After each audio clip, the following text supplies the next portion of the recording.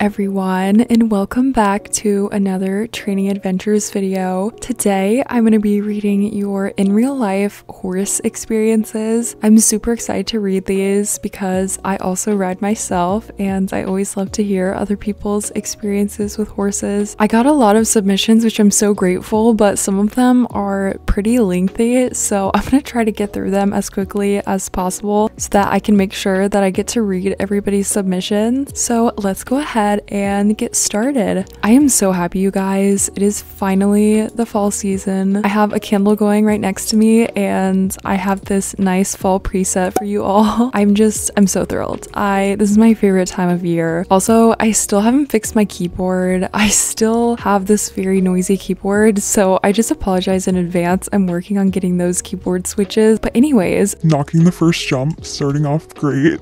The first submission comes from Pluto Ludo, and it says, I was riding back to the barn after my lesson, which ended in the cross-country field. When I got back, my horse either spooked at my foot, wiggling, or another horse bumping into him, not sure, but he sped up a lot and I fell off into gravel, smiley face. That sounds so painful, and I swear the horses choose their moments of when they're gonna spook right in the perfect spot. So if there's a giant body of water or mud or gravel in your case, they're just gonna decide that something's so scary and they're gonna throw you off. So you have to suffer. I still love them anyway, but it's what it feels like. And it's so hard to stay on when they do those weird speed movements because you're never seeing it coming. So you're just chilling, especially after a lesson like that. If your horse just takes off and you were relaxed and about to get off, it's so hard to stay on. The next submission is from Autumn Candlehope, and it says, somebody bent down in front of my horse and he grabbed her by the hair. That is so concerning. Oh my goodness. I mean, you gotta be careful. Horses are still animals. They,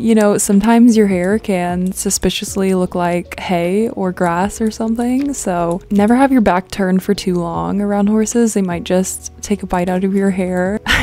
That might traumatize me a little bit, to be honest. I am always having my hair up around horses from now on. Thank you for letting me know of that. The next one comes from Daisy Blueberryfoot, and it says, I was at a barn show and I was going to jump and I lost my balance and fell on the poles. That's terrible. I'm so sorry that happened. But to be honest, everybody goes through a humbling experience like that at some point in their riding career. But it is really sad that it happened during a show and that you fell on the poles. Those poles are... Oops. Okay. Those poles are not soft. They are solid wood, so it always hurts when you fall on the poles. But riding is so much about balance. If you just have a moment where the horse shifts their weight or drops their shoulder, you're done for. So don't be ashamed of that. It happens to everyone. The next submission comes from asn.mira, and it says, according to my mom, when I was 4 and at a fair, I got put on a pony ride and the pony started running into the woods with me and I somehow stayed on. Probably exaggerated though. Ponies can be so interesting. They are little demons sometimes and they love to take advantage of children.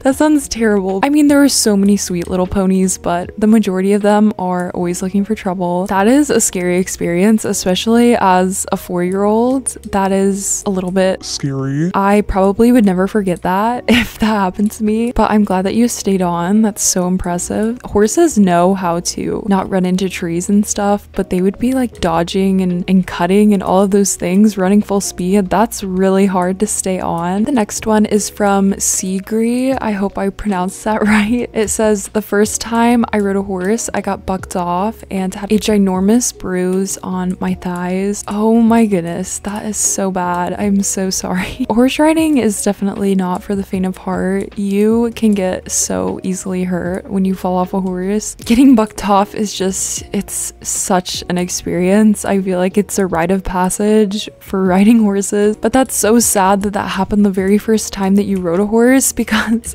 that's just a bad way to start. I feel like it can be, wow, I literally ran right into that tree. I feel like that's just very discouraging because it can be scary falling off, and falling off after you rode for the first time, I feel like just sets you up to be really anxious when you're riding. So I hope you're able to get back on and overcome that fear if it's something that scared you. And I hope your second riding experience was a little bit less painful. The next submission is an anonymous one, and it it says, I once had a coughing fit that got so bad I didn't get enough air, and then I threw up and spooked the horse.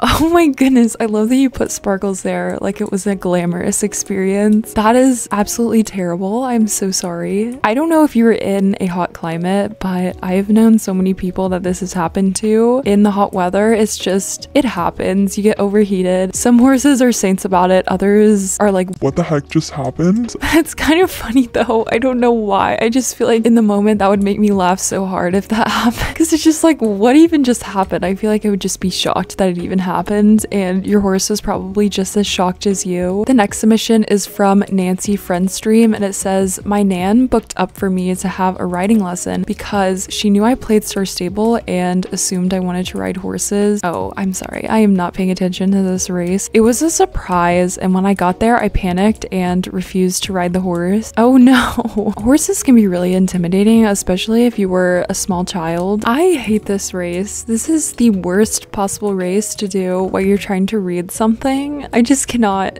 do two things at once. So this next submission is a little bit lengthy, so hang in there. It's from Equestrian Weeb, and it says, this doesn't sound true, but it is. So it was my very first time jumping bareback. I did Western for 5 years before trying English, and I was on an 8-year-old mare named Maddie. My sister was on a paint named Hudson. The jumps were small, so I thought it would be fine. So I went first. We trotted to the first jump, but she cantered over, and that was fine. But when she got going, she didn't stop. So I tried to get her to slow or stop, but she wouldn't. We ran around the arena once, and for my arena, there is a small hall that leads to a pasture and a door leading to the tack room. And Maddie ran into that small hall, and since it was for people to walk through or horses to be led through, she ran at it, and I had to throw myself from her back and to the ground before my face hit into the top half of the door. That is crazy. I'm glad that you are okay, hopefully. That is a little bit wild that they let you jump on the first lesson after only doing Western. What might have happened was if the horse cantered over it and you weren't ready for the jump to be as powerful as it was, if you kind of flew up and hit the horse's back on the landing, your horse might have just been like, oh shoot, are you telling me to go? and that's like one of my worst fears. The horse is most likely gonna run somewhere where they feel safe, so in that case it was running to that little hallway. I'm just so glad you didn't hit your head on the top of the roof. That is so scary. It almost kind of sounds like a scene from an action movie or something, when they wait like 4 seconds before the character is hit by a train or something crazy. You were able to save yourself from that situation. That's super impressive, honestly. The next submission is from SSO Tidestone, and it says, the first time me and my sister went to ride horses, one horse stepped on her foot. She was around 5 years old at that time. When she started crying,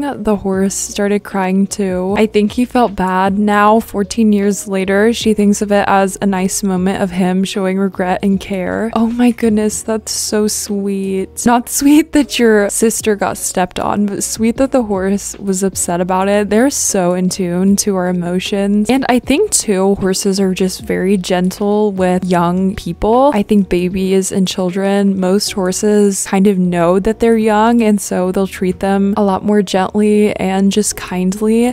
Oh my goodness gracious. What the heck just happened?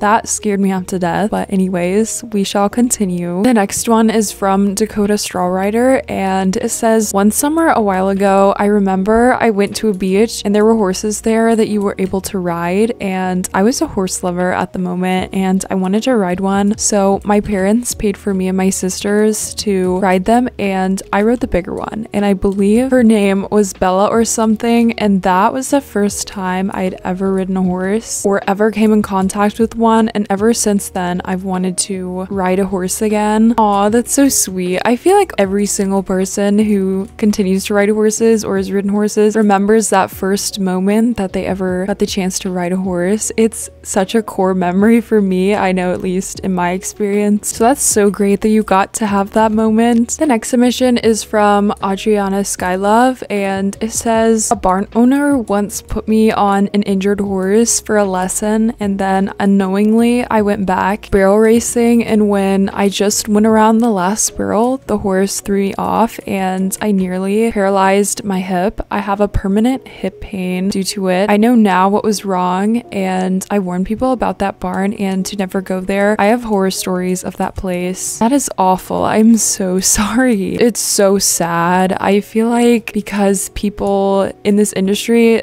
a lot of them don't deserve to have horses, and they use horses as a means just to get money, and sometimes the horses are severely taken advantage of, as well as the clients that are coming to ride those horses. As somebody who owns horses, they should understand that it's their job to educate the clients on how they should be treating their animals. That is 100% not your fault, and I'm so sorry that you had to experience that. It's just such a shame that people are willing to harm animals just so that they can have a client pay to ride their horse. And I'm so glad that you're avidly warning others about this place. And also, it's very dangerous for the clients. In your case, you almost permanently injured yourself. I hope that you were able to have some better experiences at other barns. The next one is from Teacup SSO, and it says, obviously 12-year-old me ain't strong enough to stay on, so I fell. And the first thing my trainer said was, I think you could have landed that on your feet better and stayed on as I got up. Oh my goodness. There are always those trainers who just humble you and boost your character. I think everyone has had that tough trainer that just puts you in your place quite often.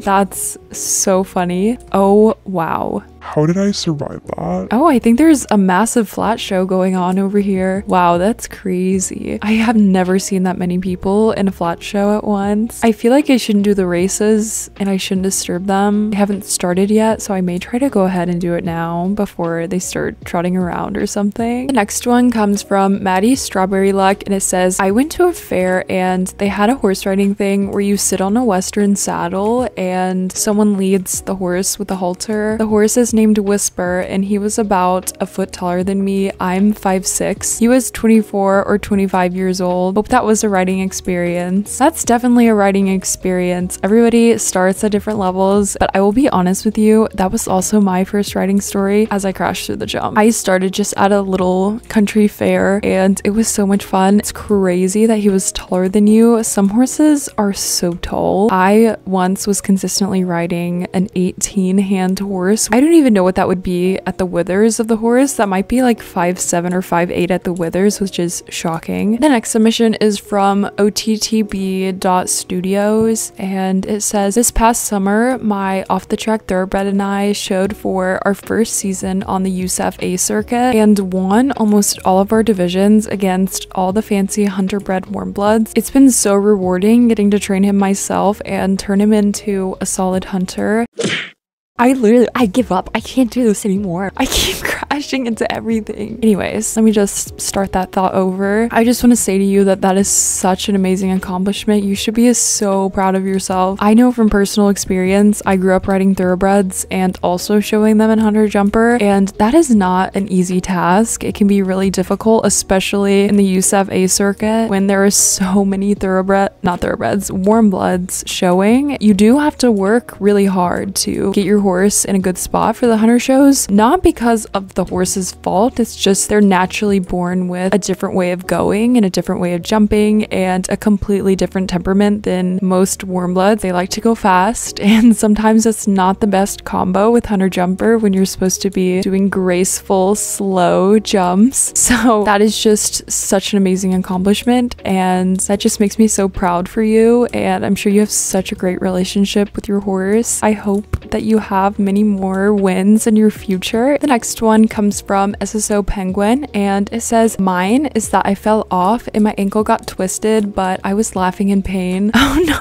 It's so easy to twist your ankle when you fall off because usually the first thing you land on is your feet, and sometimes your balance is off, so you'll just twist your ankle really quickly. The next one is from LotSpy999. I'm sorry if I said that wrong. And it says, my cousin rides a pony called Tangle, and one weekend about a year ago, I went with her and my aunt to ride Tangle, and it was so fun. I wish I could do it again though. Okay, hold on. You're telling me that you rode a pony named Tangle? That is so adorable. Oh my goodness. cute. I'm really hoping that that pony was a palomino or something, because that would be so cute if you named it after Tangled, the Disney movie. That's so fun that you got to go ride with your family. I hope that you get to do that again, because that sounds amazing. The next submission comes from Healthy's Girls, and it says, I was at a show and my horse is spooked at this person trotting her horse near us. I was skiing in summer. Oh my goodness. Horses are so funny. They think that a speck of dust floating in the wind is a dragon sometimes. Always be prepared at any moment for them to spook at something. That is so funny. And I don't really know what you mean by skiing in summer. I'm assuming that means that it's really cold in the summer and that's why the horses are kind of on edge. But feel free to explain to me what you meant by that in the comments if you're watching this video. And last but not least, we have a very lengthy submission from 𝘏𝘦𝘭𝘭𝘰 Thank you so much for putting in all the effort to send me this submission. I'm so grateful and I can't wait to read it. And it says, sorry this is a long one. I've been riding for 12-ish years. The first 3 I spent religiously going on hacks. Sadly, I had to change barns. The new place I went did not offer hacks as often as it was full of rescue horses, with many being easily spooked. We typically did Liberty work. Yes, it was as beautiful as you think. Eventually, after 2 years, I went on a hack with the horse I had been working with, technically leasing. However, there was no official documentation. He had come so far in the last 2 years, so we thought to take him on a quiet trail ride in the countryside. This was on my birthday. Long story short, the horse spooked and bolted, ran through hedges and across fields, which would have been beautiful if he wasn't bolting. The horse had gone into flight or fight mode. We were coming to a very low hedge that I knew I wouldn't fit under, so I jumped off the horse and the horse kept galloping. We ended up finding the horse back at the stables, happily eating grass. 40-minute walk away, I found out later that he spooked at another horse and rider who were going for a gallop on the other side of the hedge. Both the horse and I are okay, and we continue to do Liberty work. However, I have now completely lost my confidence in going on hacks. I've been on a few since, all being good experiences, but I'm no longer as eager to go out as I was. I just want to start by saying that is so amazing that you do Liberty work. That's something that I just respect so much. I think it's so beneficial for horses and just so cool to witness, and also amazing that your barn has rescue horses. That's so sweet and I love that. Also, I'm so sorry that all this happened on your birthday. That sounds very scary. This